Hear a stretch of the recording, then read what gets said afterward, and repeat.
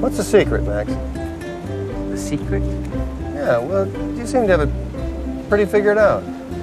Secret, I don't know. I think you just gotta find something you love to do and then do it for the rest of your life. For me, it's going to Rushmore. Bottle Rocket is Wes Anderson's first film, but his sophomore feature Rushmore is the first one that feels like a Wes Anderson film as we know them today. Just like Mean Streets is the first Scorsese film that feels like a Scorsese film. Bottle Rocket is more lo-fi and gritty and handheld. It looks more like a quote-unquote normal movie. Whereas Rushmore starts to introduce Anderson's bright colour schemes and quirky fashion choices and planimetric staging and symmetrical framing, all the things that go into those soulless AI parodies. Rushmore is arguably the Anderson movie that's most accessible to the casual viewer. It plays like Anderson's take on a John Hughes high school film. It's the perfect middle ground between the groundedness of Bottle Rocket and the quirkiness of all of Anderson's later films. With the Royal Tenenbaums onwards, he would jet off to his own planet of weirdness, but Rushmore is still very much rooted in the world we recognize.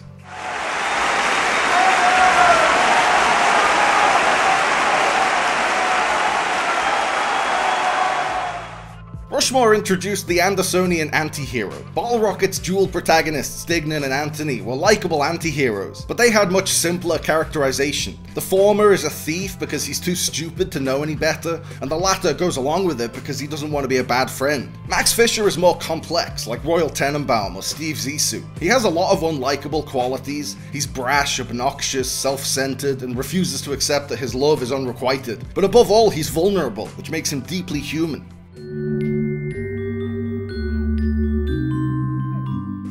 Shot at Anderson's alma mater, St. John's, Rushmore is a semi-autobiographical story, drawing from the director's own high school years. Like Max, Anderson was buried in extracurricular activities and got expelled from school when those activities had a negative impact on his grades. And like Max, as a teenager, Anderson fell in love with an adult woman. Rushmore isn't as directly autobiographical as, say, The Fabelmans or The Souvenir.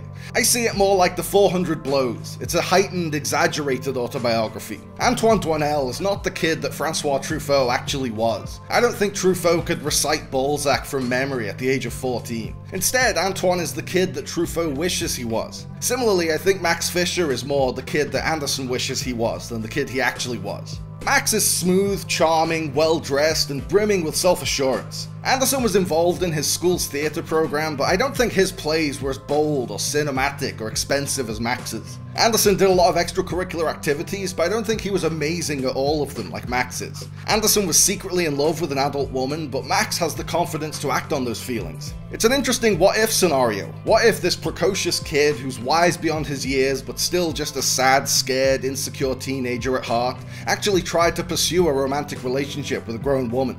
In a funny parallel to Anderson's characterization of Max as the kid he wishes he was, Rushmore opens with Max daydreaming about the kid he wishes he was. A genius popular amongst his peers, sipping espresso in class, effortlessly solves the hardest equation in the world and gets carried around on his classmates' shoulders.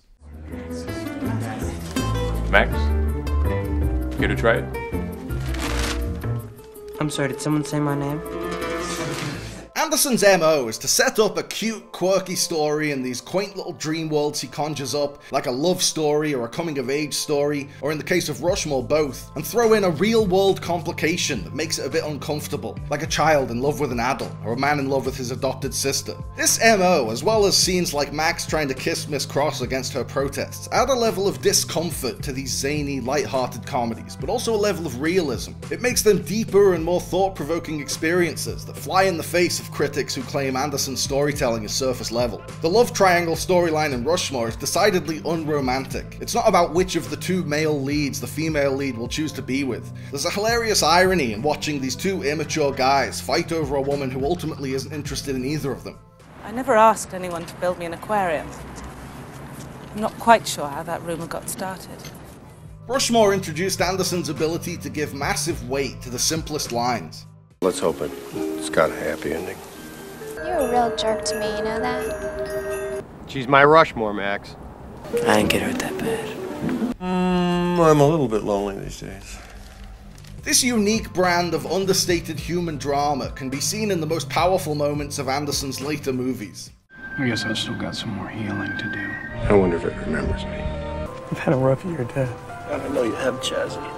Anderson got some of the strongest performances in his filmography out of the brilliant cast of Rushmore. Jason Schwartzman gives one of the great comic performances of all time. His turn as Max works because he plays this caricature honestly and finds the truth in his insanity. Oh my God! I wrote a hit play! And I'm in love with you. Rushmore marked Anderson's first collaboration with Bill Murray, whose turn as Herman Bloom instantly showed that Anderson knows how to write for Murray. Bloom's lines have a dry, deadpan hilarity, and he's an eccentric wildcard and a bitter curmudgeon rolled into one. Did you invite that kid to your party? Max Fisher. Come on, Dad, there's gonna be girls there. I'd rather die. Pull your head out of your ass. Olivia Williams in the role of Miss Cross is tasked with one of the toughest jobs in comedy, being the straight man. She has to ground Max's craziness by reacting to the reality of each situation, and she does an amazing job with it. Is this fake blood?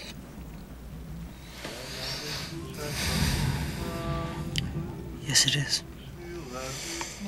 You know, you and Herman deserve each other.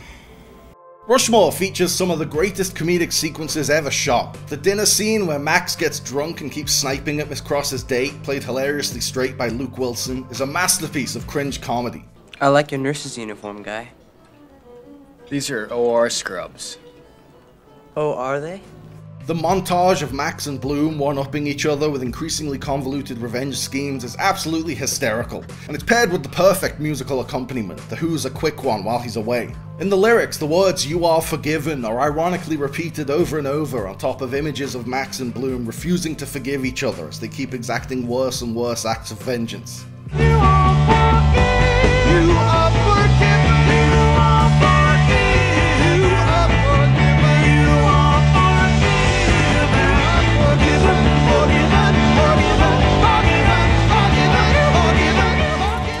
And speaking of the music, Rushmore has my favourite Wes Anderson soundtrack by far. Anderson licensed the work of a lot of British invasion bands, The Who, The Kinks, The Faces, The Rolling Stones, which ties in perfectly with the themes of teen angst and rebelling against authority. The final track in the film, Ooh La La, played over the closing slow-motion dance scene, is the perfect note to end on. It's a song about an old man reflecting on the naivety of his youth and the lessons he had to learn the hard way, which is exactly what Max has gone through throughout the movie. For love is blind and you're far too kind. Don't ever let it show. I wish that I knew what I know now. But when I was younger.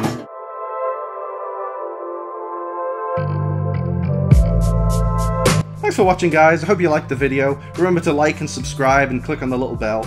And also seize the day and call your mom and be kind to yourself.